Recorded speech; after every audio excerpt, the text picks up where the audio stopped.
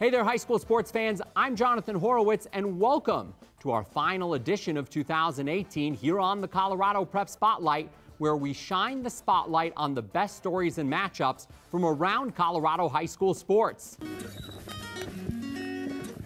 Thank you. I'm at beautiful Platinum Farms in Franktown to introduce you to a two-sport star. And it's quite a unique combination of sports.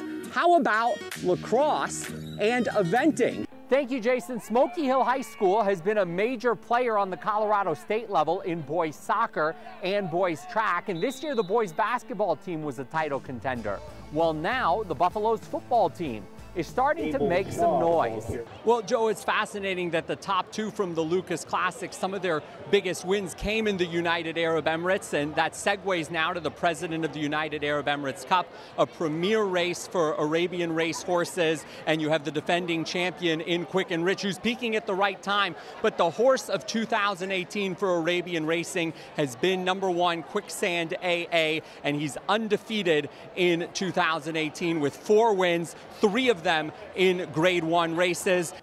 Boxing is often called the sweet science, and the sounds you hear in the gym are the sports symphony.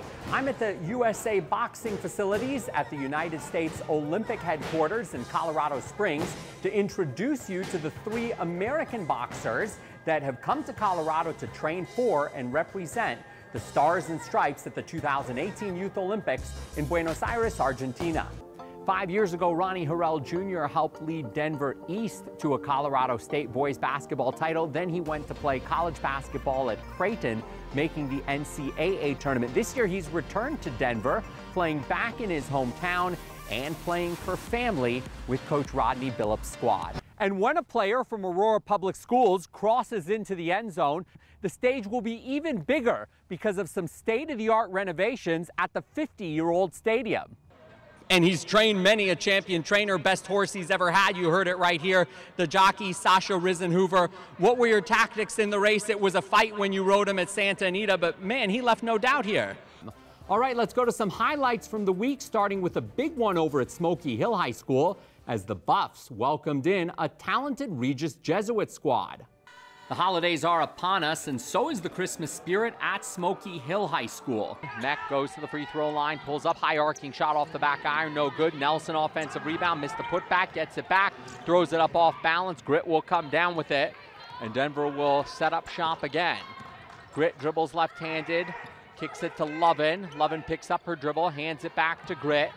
Grit motioning, and Lovin comes back out to receive the pass, goes to the lane, shoots it left-handed, and knocks it down. Some tight defense by the Bonnies, but the Pioneers able to work through it with the first basket of the third quarter, courtesy of Lauren Lovin. Johnson dribbling against Nelson to the hoop, and Nelson blocks it from behind. Romanowski up to Nelson. She had the defense, she has the offense, and there it is for Madison Nelson. Attention fans, are you thirsty for the Pepsi Denver starting lineup? Pioneer Nation introducing your Denver Pioneers.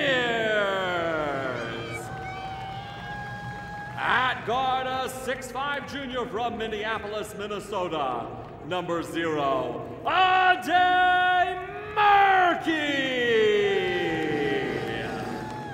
I'll let you guess who usually does better.